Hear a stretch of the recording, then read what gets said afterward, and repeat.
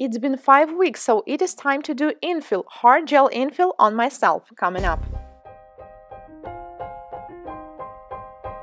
Hello guys, I'm Anastasia and these are my nails made of gel 5 weeks ago, and it is time to do infill. So today you will see my regular routine infill. There won't be any big problems such as lifting or broken nails, as you can see.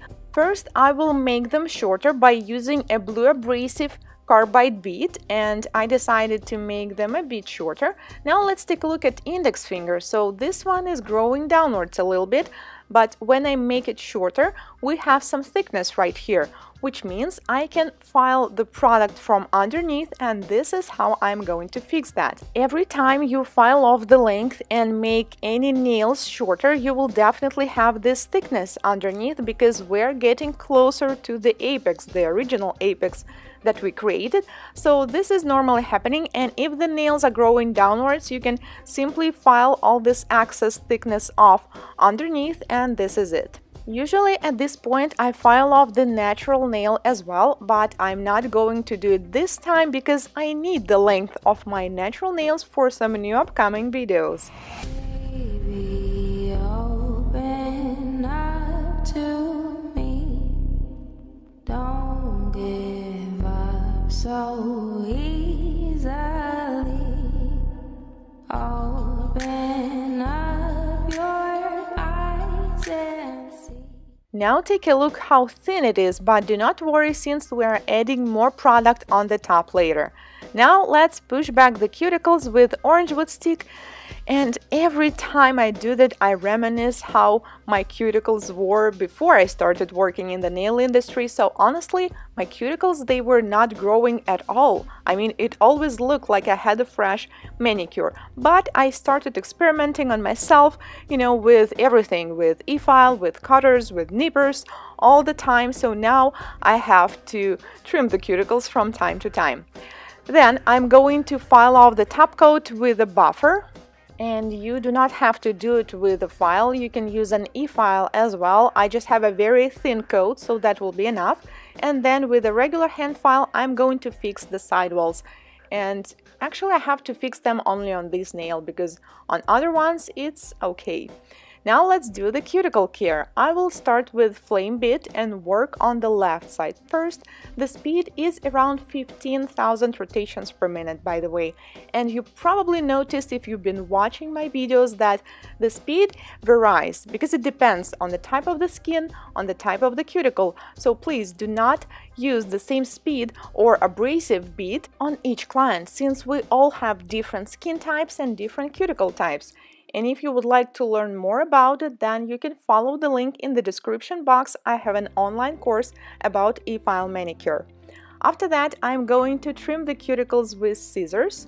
Even though this part usually looks painful for most people, it should not be like that. So if you feel any pain, if your client feels pain, that means you're probably touching the regular skin, and we're supposed to cut off only the dead tissue. Like I always say in my classes, it is always better to under trim the cuticles rather than over trim.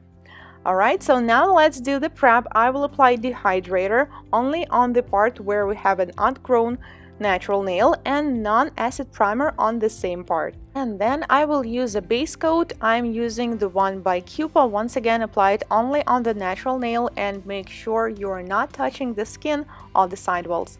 Cure in LED for 30 seconds, and now let's apply gel. First, I apply the gel on entire surface, and in this video I will be using NSI Cover Pink Warm Builder Pink.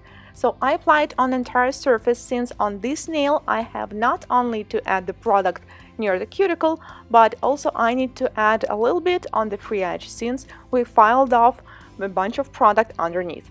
So then I will take more gel, push it, and now without losing the contact with the brush, moving back and forth, I will slightly move it down. Do not forget that we need to rebuild the apex, which should be located in the center, and do not apply too much on the sidewalls and near the free edge.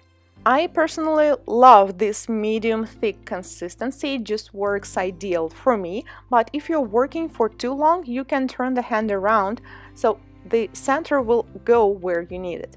Now cure for 1 minute, and this is what we have. As you can see, there's really not much to file.